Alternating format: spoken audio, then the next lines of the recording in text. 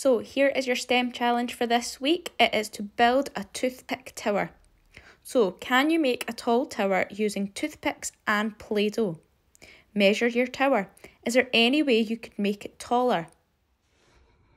So boys and girls, here I have my cocktail sticks and I have my Play-Doh. Now, if you don't have a little tub of Play-Doh like this, you can always make Play-Doh using the ingredients that I have posted onto our Teams page, okay?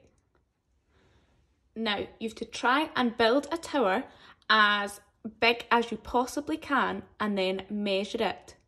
Then afterwards, have a little think. Could you have made it any bigger? How could you have made it any bigger? Could it have been taller, wider?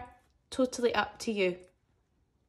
Now I've made a little base for my tower by using little tiny bits of Play-Doh and 4 cocktail sticks. Now my plan is to try and make mine as tall as I can. I did find it helps if you squish the Play-Doh into the little cocktail sticks to make them a bit steadier.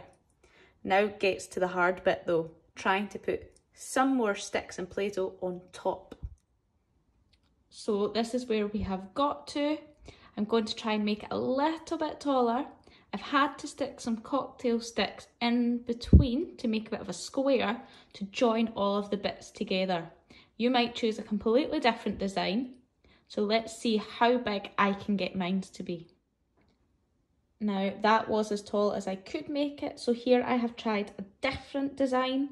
This is all about problem solving and trying different things. It's okay if it doesn't work, just like mine did.